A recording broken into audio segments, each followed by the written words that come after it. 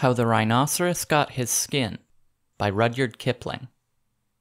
Once upon a time, on an uninhabited island on the shores of the Red Sea, there lived a Parsee from whose hat the rays of the sun were reflected in more than oriental splendor. And the Parsee lived by the Red Sea with nothing but his hat and his knife, and a cooking stove of the kind that you must particularly never touch. And one day he took flour and water and currants and plums and sugar and things, and made himself one cake which was 2 feet across and 3 feet thick. It was indeed a superior comestible. That's magic. And he put it on stove because he was allowed to cook on the stove. And he baked it till it was all done brown and smelt most sentimental. But just as he was going to eat it, there came down to the beach from the altogether uninhabited interior one rhinoceros with a horn on his nose, 2 piggy eyes, and few manners.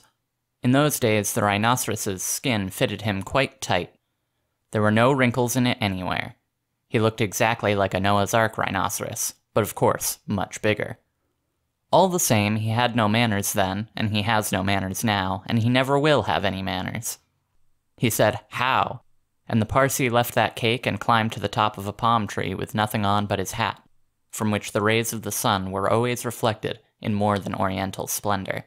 And the rhinoceros upset the oil stove with his nose, and the cake rolled on the sand, and he spiked that cake on the horn of his nose, and he ate it, and he went away, waving his tail to the desolate and exclusively uninhabited interior, which abuts on the islands of Mazanderan, Socotra, and the promontories of the larger equinox.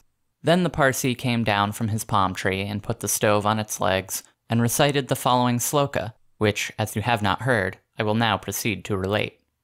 Them that takes cakes, which the Parsee man bakes, makes dreadful mistakes. And there was a great deal more in that than you would think, because 5 weeks later there was a heat wave in the Red Sea, and everybody took off all the clothes they had. The Parsee took off his hat, but the rhinoceros took off his skin, and carried it over his shoulder as he came down to the beach to bathe. In those days it buttoned underneath with 3 buttons, and looked like a waterproof. He said nothing whatever about the Parsee's cake, because he had eaten it all, and he never had any manners, then, since, or henceforward. He waddled straight into the water, and blew bubbles through his nose, leaving his skin on the beach. Presently the Parsee came by and found the skin, and he smiled one smile that ran all round his face 2 times. Then he danced 3 times round the skin and rubbed his hands. Then he went to his camp and filled his hat with cake crumbs, for the Parsee never ate anything but cake, and never swept out his camp. He took that skin, and he shook that skin, and he scrubbed that skin, and he rubbed that skin just as full of old, dry, stale, tickly cake crumbs, and some burned currants, as ever it could possibly hold. Then he climbed to the top of his palm tree and waited for the rhinoceros to come out of the water and put it on. And the rhinoceros did. He buttoned it up with the 3 buttons, and it tickled like cake crumbs in bed. Then he wanted to scratch, but that made it worse.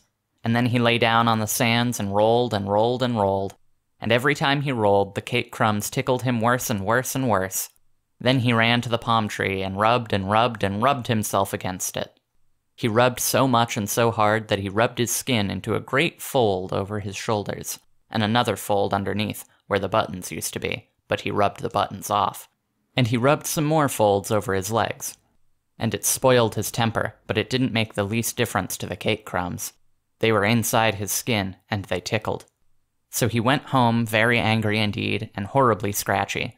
And from that day to this, every rhinoceros has great folds in his skin, and a very bad temper, all on account of the cake crumbs inside.